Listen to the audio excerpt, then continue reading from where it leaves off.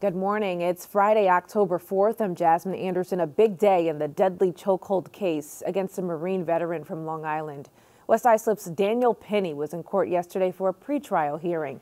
He's charged in the killing of Jordan Neely on a Manhattan subway in 2023.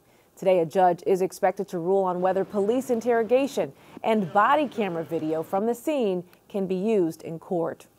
More than 200 animals found living in deplorable conditions in a Woodbury home. The Nassau SPCA was on the scene yesterday removing the animals from the home. The house is, we can't even walk around. It's a hoarder house. There's hundreds of birds in the house. Officials have not identified the home's owner. Only in Newsday, fears of more water main breaks in Baldwin. On Monday, for the second time since June, a water main burst beneath a Baldwin neighborhood. That again left Winona Road residents without running water and unable to flush toilets. I'm worried about it happening again because it happened that first time right here, and then this time it's supposedly a different section of the pipe. What they are actually saying is that it's probably the whole line that needs to be replaced. Listen to this. A civil engineering professor at Stony Brook University says Nassau County's 80-year-old public water infrastructure is approaching its design life. The ports are back open this morning with the dock worker strike on hold. The union, representing 45,000 striking workers at ports from Maine to Texas, reached a deal to suspend the strike until January 15th. The disruption could have potentially crippled the U.S. economy, leading to higher prices and retail shortages during the holiday season.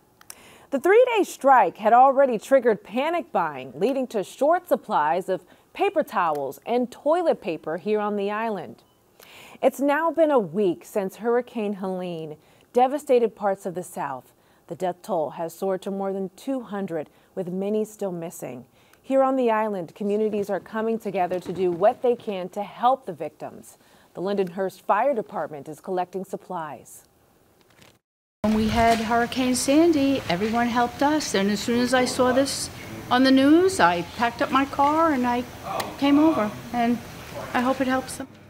It definitely will. You can find more places to bring supplies on Newsday.com. Click Get More below the Newsday TV video box. 3 more West Nile virus cases have been confirmed on Long Island. So far this year, the Suffolk County Health Department has reported 19 cases, the second most since the county began reporting cases in 2000. Alec Baldwin's controversial Rust movie now has a premiere date. The Massapequa Natives movie will make its debut at the Hamptons International Film Festival in Poland in November. The festival will dedicate the screening to the memory of the cinematographer killed by a prop gun on set in 2021. Simply amazing. The Mets have moved on to the NLDS after a thrilling comeback. 3-1 to Alonso. Williams sets. Here's the pitch. Swinging a fly ball to right field. Pretty well hit. Frelick back at the wall. He jumps. It's gone. He did it. He did it. Pete Alonso with the most memorable home run of his career. Pumps his fist as he And what could have been his last game as a Met, Pete Alonso hit a go-ahead 3-run home run in the 9th inning to lift the Mets past the Brewers. 4-2 was the final last night in Milwaukee. The Mets now face the Phillies. That series starts tomorrow afternoon in Philadelphia.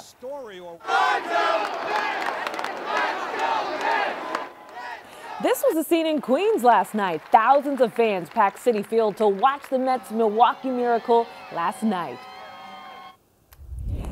The Yankees are getting ready for their ALDS showdown with the Royals. Eric Boland is in the Bronx with what the Bombers need to do to win it.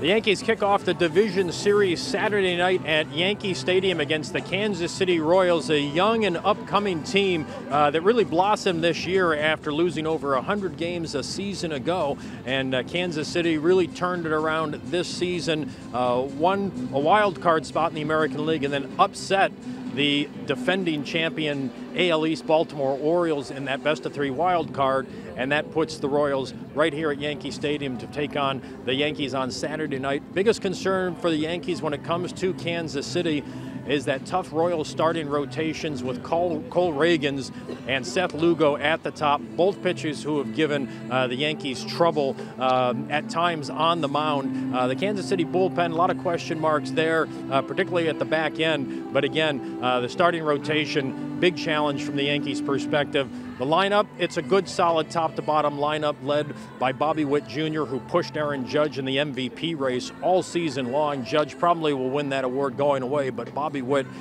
tremendous shortstop, tremendous lineup presence, and obviously the Yankees will be committed to not allowing Witt, who has hit the Yankees well all season long, even as the Yankees went 5-2 against Kansas City. We're going to be determined that Witt doesn't beat them and that somebody else in the Kansas City lineup does. But again, concern number one for the Yankees, those top two guys in the Royals rotation, Cole Reagan and Seth Lugo. It all kicks off Saturday night at Yankee Stadium as the Yankees try to qualify for and win their first World Series since 2009.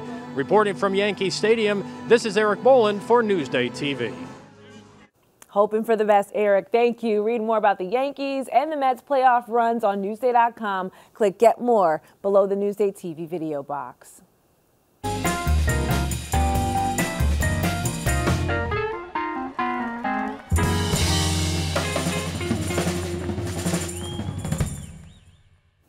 Hollywood and the Hamptons, a big film festival, gets underway today. Rafer Guzman has a preview.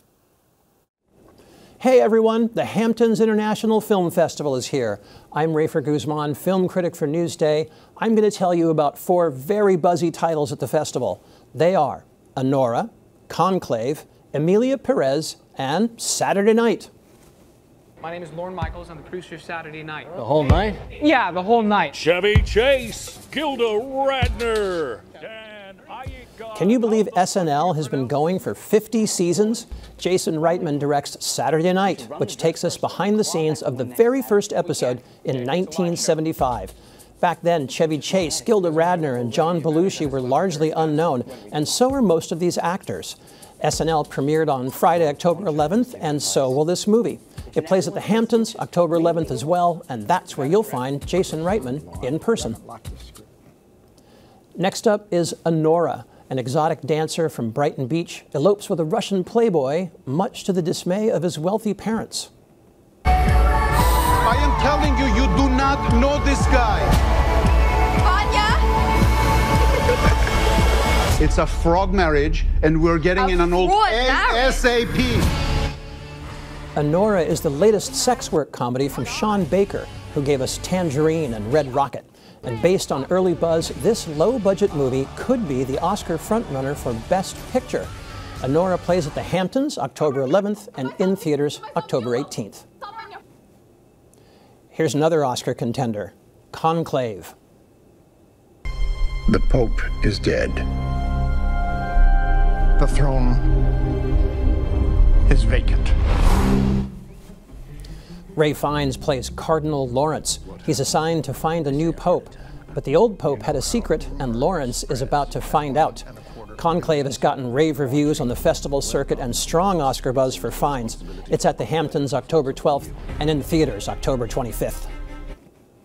Finally, here's an unusual movie, Emilia Perez. No, because you are pretty.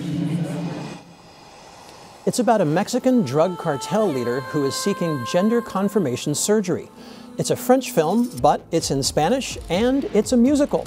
Its star is Carla Garcia Gascon, who could become the first openly transgender actress to win an Oscar. Emilia Perez is at the Hamptons October 6th, in theaters November 1st, and on Netflix November 13th. This is the 32nd edition of the Hamptons International Film Festival and one of its longest, with 11 days of movies. There are also live interviews with Demi Moore, Liev Schreiber, and Andrew Garfield. For tickets and info and the full lineup, go to Newsday.com and click Get More below the Newsday TV video box. I'm Rafer Guzman. Feed Me is brought to you by PC Richard & Son.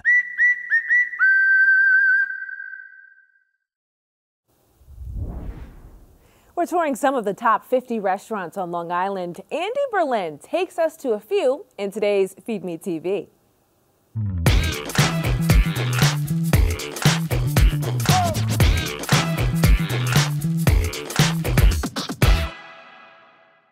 Feed Me's annual list of best restaurants is out, and this year we're doing 50, the best of the best. Two of the restaurants that I'm really excited about this year, Yota Ramen in Mineola. Ramen is really popular, but this place really stands out. The two owners, Sanantuk Tyler Lamnwe and Pat Boone, are Thai nationals by birth, fans of Japanese culture by choice, and they just do a fantastic job with the decor and the ramen, which features a 16-hour tonkatsu broth that they're stirring every 10 minutes just to make sure that it's right. They have Japanese curry, sashimi. They have this really fun dessert, a matcha parfait, kind of whimsical sweet treat at the end of your meal. And the other restaurant that I've completely fallen in love with this year is La Mesa in Massapequa. It has a beautiful market with artisanal products inside, and then everything on the deli. They're like fresh beets and pickled red onions, delicious looking fried pork. The restaurant is fusion, Salvadoran and Filipino flavors. I never would have thought that Filipino food had so much in common with Central American food. This is a sleeper hit, but my favorite thing on the menu, a Honduran baleada, almost like a breakfast taco, but you can get it with the Filipino longanisa sausage, so you make a perfect fusion of the Central American and Filipino foods, and it's also one of the best baleadas you can get on Long Island. For the entire list, go to newsday.com/top50. This is Andy Berlin for Newsday TV. Now I'm hungry, Andy. Thank you. For more on Newsday's top 50 restaurants, go to newsday.com, click Get More below the Newsday TV video box.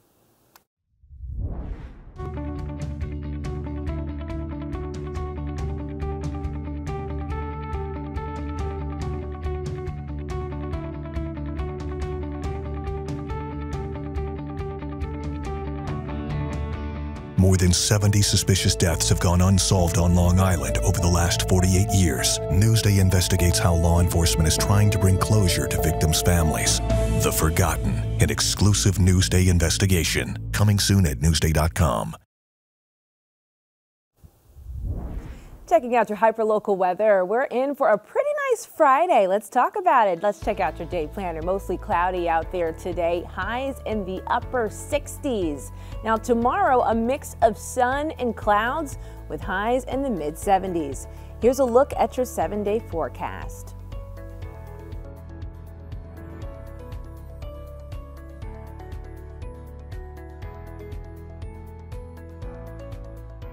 Long Island weather is brought to you by PTRC. I'm Jasmine Anderson. Happy Friday, everyone. Thank you so much for watching.